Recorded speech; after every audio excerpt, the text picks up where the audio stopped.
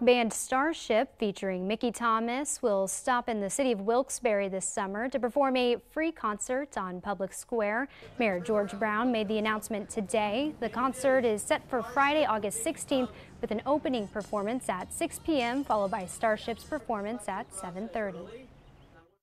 They'll be playing all the hits over the years that they've played, and we're really excited. We're going to have over 7,000 people here that night. We're going to build Wilkes-Barre on rock and roll. We collaborated on improving the stage we're standing on precisely so that we could have events like this occurring routinely on Public Square.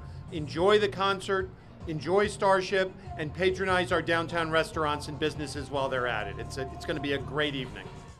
Food vendors will also be available. Attendees should bring their own blankets and chairs.